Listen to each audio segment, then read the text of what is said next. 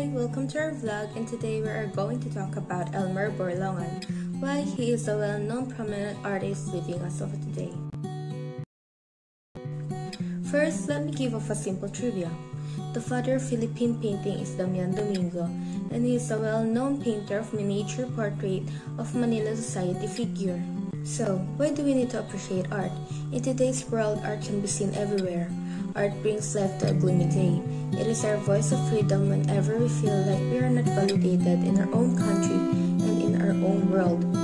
It is a reason why we need to appreciate art, because art can be messy. It does not need to be perfect. Art brings us to a world that we really fit in. We can show our innermost desire, express feelings we keep within ourselves, relieves the stress, brings out creativity, help us build confidence within ourselves, showcase the artist's problems in the current world, and it is like an eye-opener to the story untold. Appreciating art is also making the artist appreciate her own artwork. It is a beautiful disaster made with passion and dedication. So at this point, we shouldn't always look for the beautiful masterpiece, because we should appreciate art in every little thing, because at the end, beauty is just a bonus point. What really matters the most is the story behind it, on how it wanted us to feel when looking at it.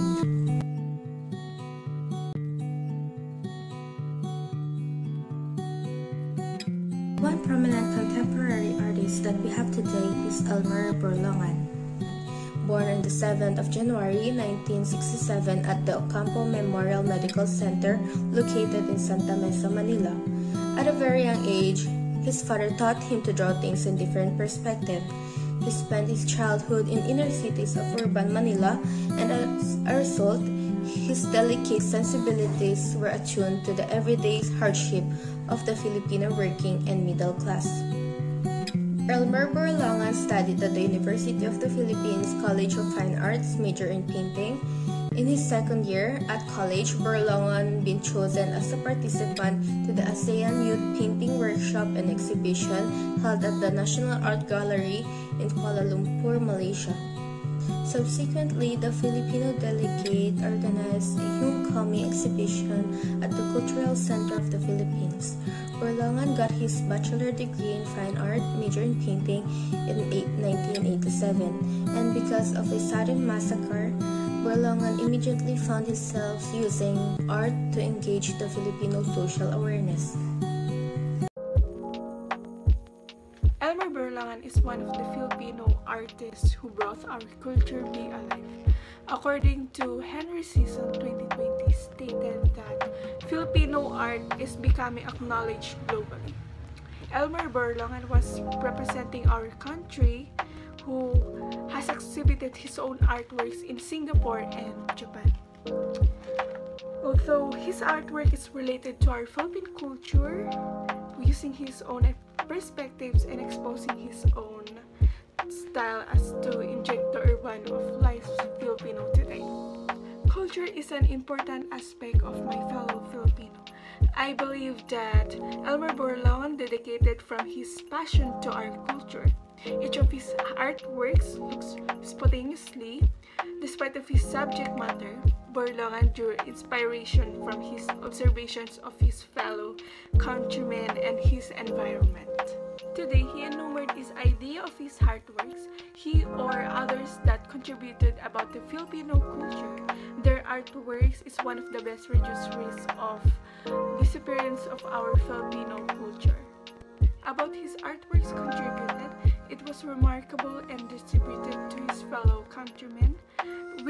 Without or it didn't exist about him, the culture of our country, like us, we didn't not respect each other and honor where we came from.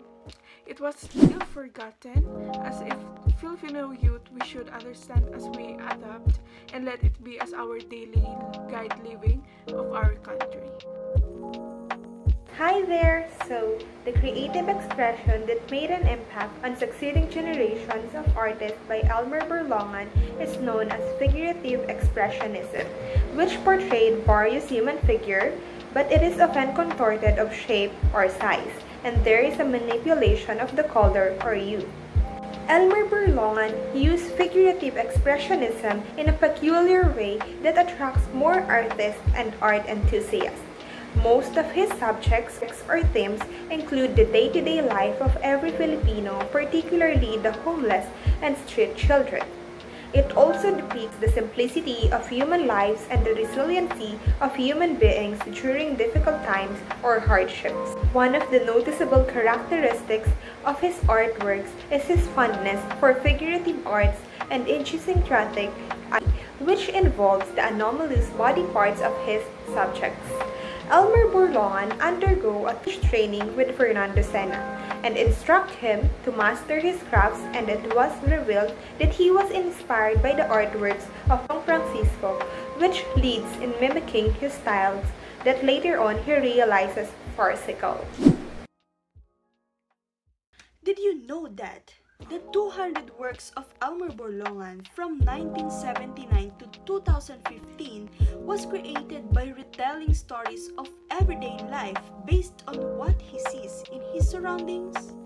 The murals, paintings, and drawings that fill the walls of this exhibition reflect on Borlongan's practice and continued commitment to his art, vision, and powerful visual narratives.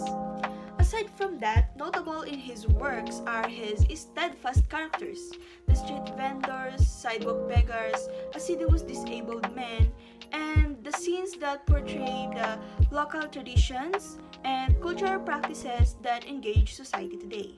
So here's the 5 most prominent paintings of Elmer Borlongan and how this body of works displayed excellence in enriching artistic expression and style. Number 1. Régimen.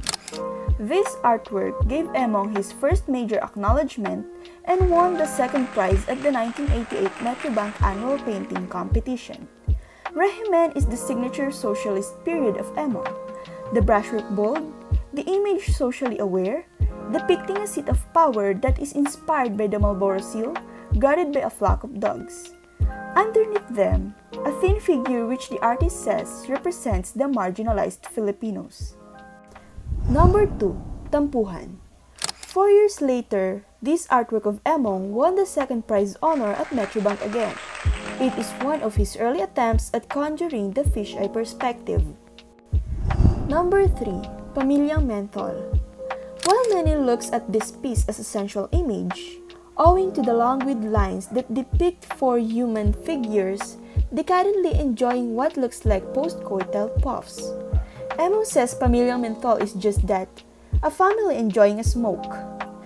It is one of 4 paintings he did for the exhibition that marked his being recognized in the 1994 CCP13 Artists Award.